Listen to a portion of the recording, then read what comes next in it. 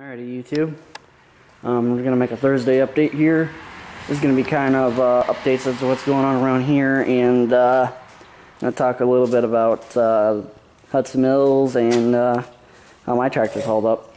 So I'll start with the 216. It's doing good. Just I gotta throw it on the charger because the key got left on and battery's dead. Other than that, doing pretty good. New deck drive belt on there, and it works well. And hopefully now that we got the grass knocked down a pretty good amount, and if it doesn't, if the rain slows down, it should be good to go. So Cummins, I don't know why I'm aiming the camera in the bed, but Cummins, haven't touched it. My brother's still he's getting parts for it, so it should be running. Hoping by oh, don't mind my dog, but hopefully, we're hoping by August to have this one done. As you can see, it's obvious that she's been sitting in here a while. She's pretty well covered in dust. That's been in my videos for a long time. The tires and rims are off because my brother actually sold them to a buddy of mine who's got a 07 Cummins that he wanted the tires, and they're all the same. So this, obviously, you know, from 04 to 07, and this one's an 04. So 6.9, haven't touched it in a while, but it probably fire up. Might take a little bit, but it'd fire up. I'm not going to do a cold start on it. These are just some old, I think these are just the old tires that were on this truck before my brother got new ones. I'm not sure what these rims are off of. These look like, they look like 3rd gen rims. I don't know. They're just old tires. But yeah, that's pretty much it as far as stuff around here goes. And I guess I'll talk about the aftermath of Hudson Mills next. Turn the screen around here so you guys can see me. So pretty much the aftermath of Hudson Mills is, the story goes, all the tractors held up pretty good.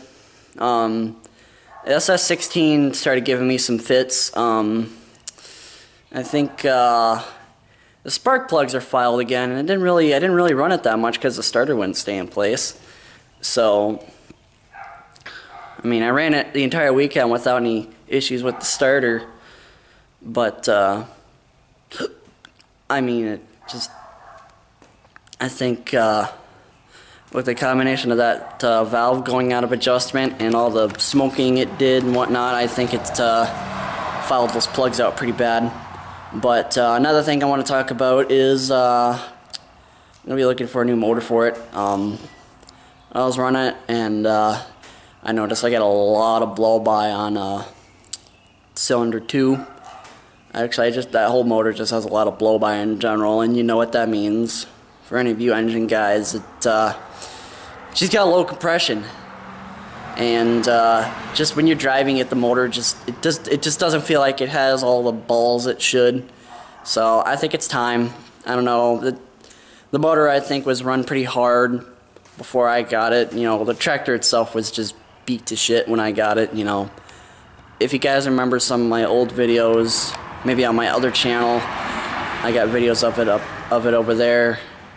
You know, a bunch of different colors. It was rusty and didn't run right, barely would start. You know, it runs about the same, but I got the starter situation figured out, so it turns over much better.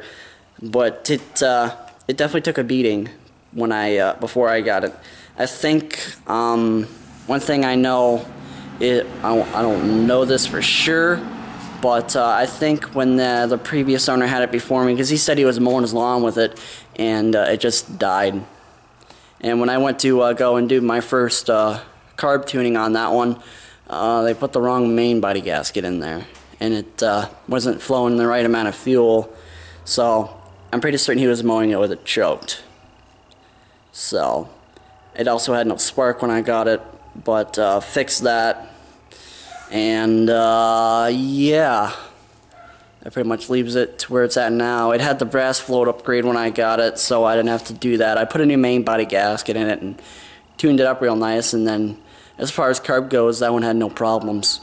The rest of the issues I think were just from the valve going out of adjustment, and the fact that that motor is just tired. It's on its last legs, and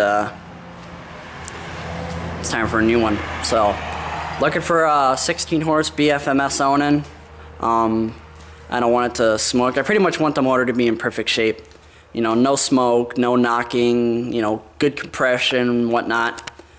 So I'm also looking for if anyone has like an old Onan starter. It doesn't have to work, it just has to have, you know, it just needs to have all the, you know, be there, you know, like all the parts and whatnot I need to be on it.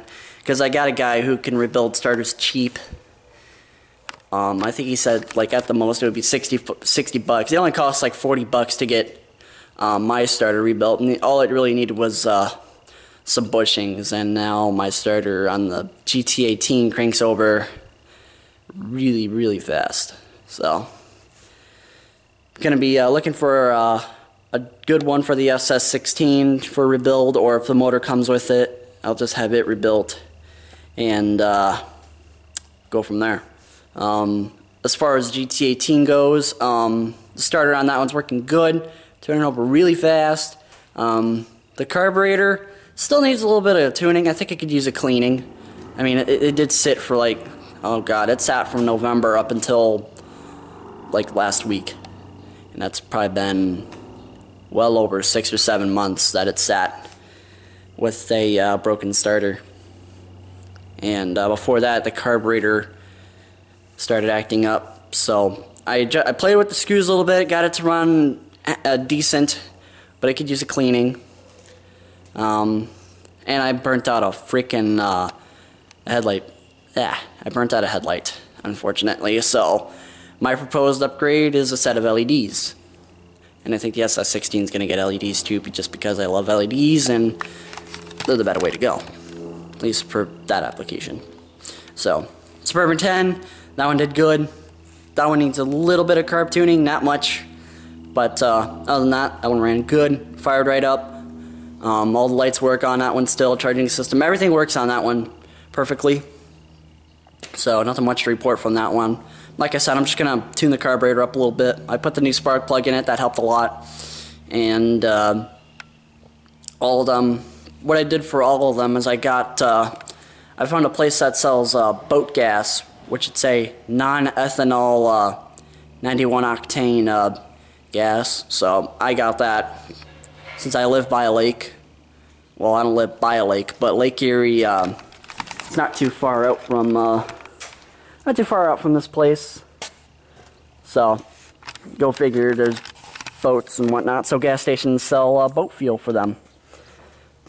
So that's what I'm running in all my tractors now, at least. This one still just has regular premium in it, which is still better than what, you know, than just the crappy, you know, cheap stuff that could be ran in this. But yep, all of them are running non-ethanol boat gas now. That's probably going to help things tremendously.